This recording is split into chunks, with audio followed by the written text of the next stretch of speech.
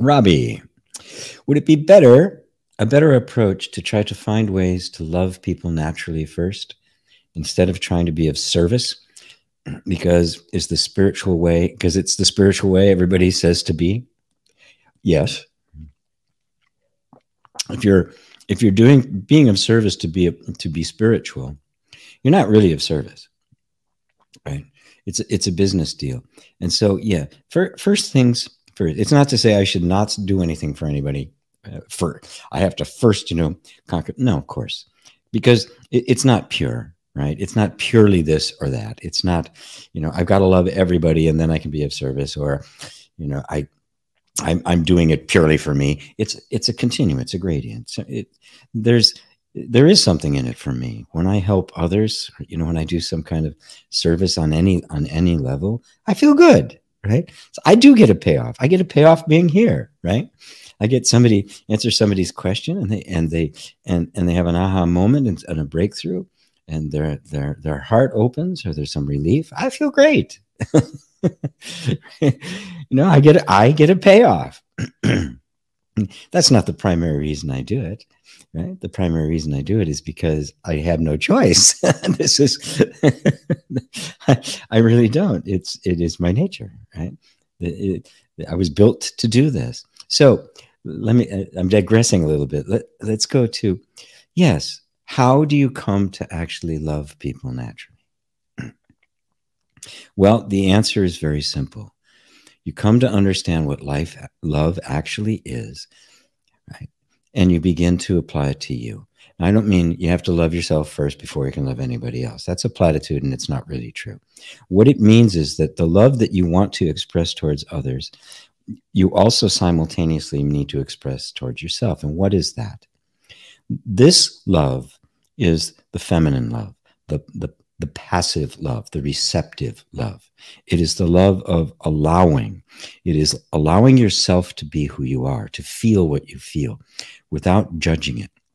So I feel this way, and somebody says that you shouldn't feel that way, it's not spiritual. Well, all that does is create an inner schism. It creates the separation, right? Because I am feeling that. And now I'm feeling guilty about feeling it, and I try to not feel it.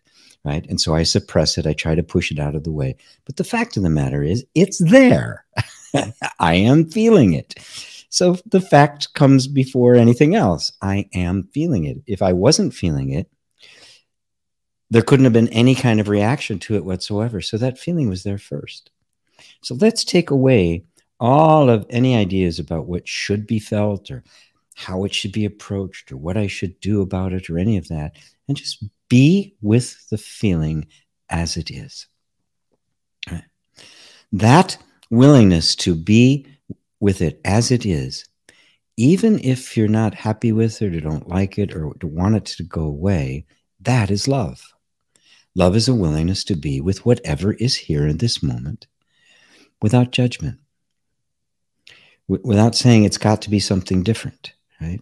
Now, there may be a feeling you wish it was something different, but to just acknowledge this feeling is here. I am feeling it, right?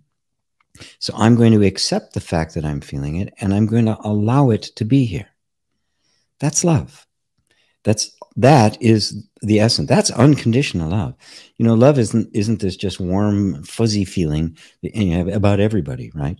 Right. So that you're totally in love with somebody, and you think you're supposed to feel that way about absolutely everybody. It isn't true, right?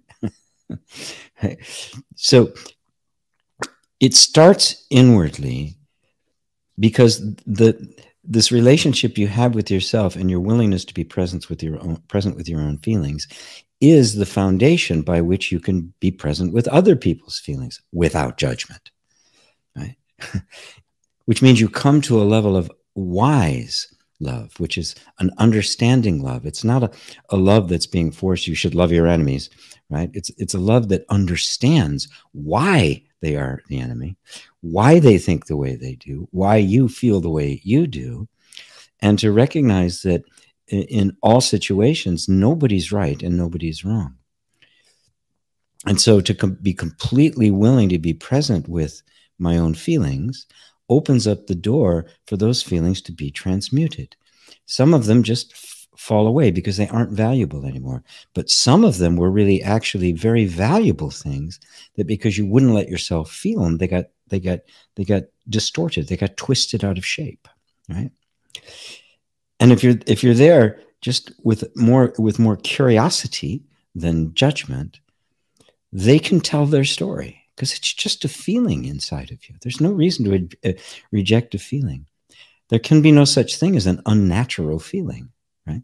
So this relationship you begin to have with yourself, that is your inner world, all the voices and stuff, even the voices in your head that I talked about earlier, to allow them to be there, not to fight them. Right? And when you do that, you find that there's a power there, right, that is not aggressive. It's not the masculine, go fix it and assert things. It's the feminine. It's the power of actual love, because you are standing in this position of total allowing, right?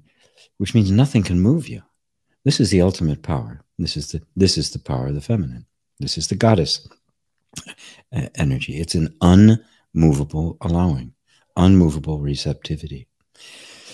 So you can see that the question, I need to be of service to be spiritual, doesn't even. It's another level altogether. You've transcended that, right? The very act that you do this for yourself is a service to all humanity. The highest service we can do for humanity is to wake up, to become awakened, because that holds the candle up and points the way to a glorious life for all. Because when you do that in you can do it in somebody else. And so it becomes, to the degree I'm doing it for me, to that exact same degree I'm doing it for others. And that's the highest service.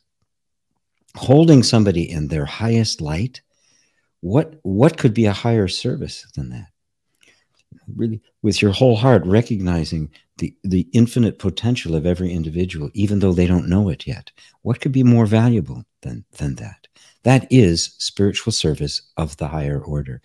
And that may bring you to a place of being in service for others, sometimes in really mundane ways, holding the door for someone. Sometimes it'll be, serving lunch at a shelter or something. It could be getting on YouTube and doing satsang.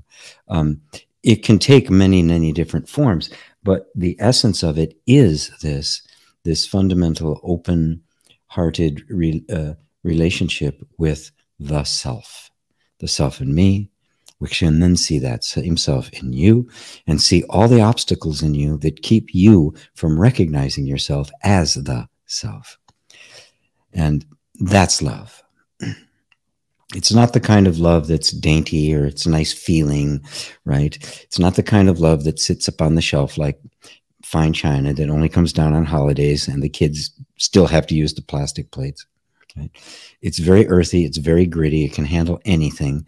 It can get right down in the mud with anything whatsoever, because it is the pure power of allowing, the unmovable nature of love itself, which is the feminine principle.